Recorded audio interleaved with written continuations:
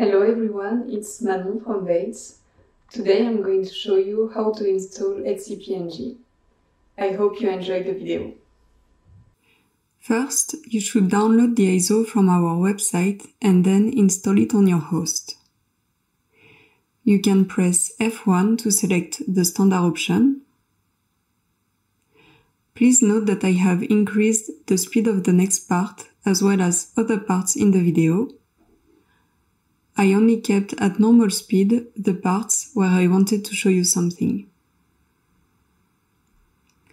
Select the key map you would like to use. I choose the standard installation, but you could install specific drivers at this stage.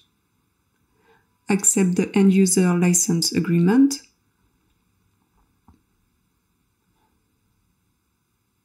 On the next page, I recommend to select ext for the local storage repository, as it will use less space on your storage.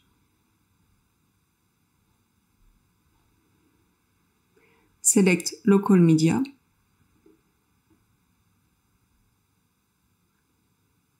You can choose to verify the installation source if you want to test your ISO.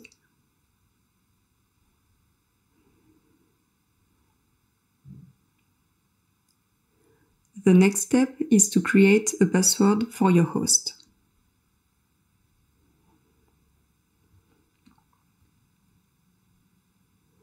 About the networking, I recommend to select the static configuration. In this case, you must assign an IP address to your host and also fill out the subnet mask and the gateway fields.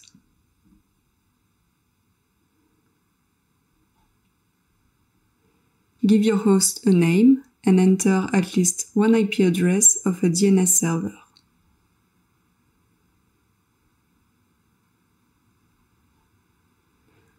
Choose a time zone, a city,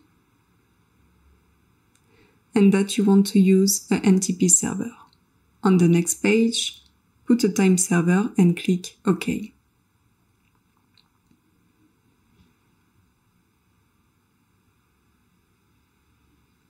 Please confirm that you want to install XCP-ng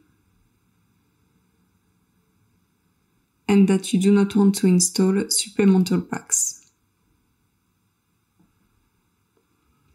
Once this is done, do not forget to remove the ISO and click OK.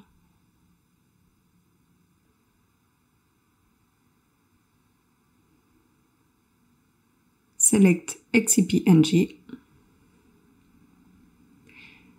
It is now installed on your host.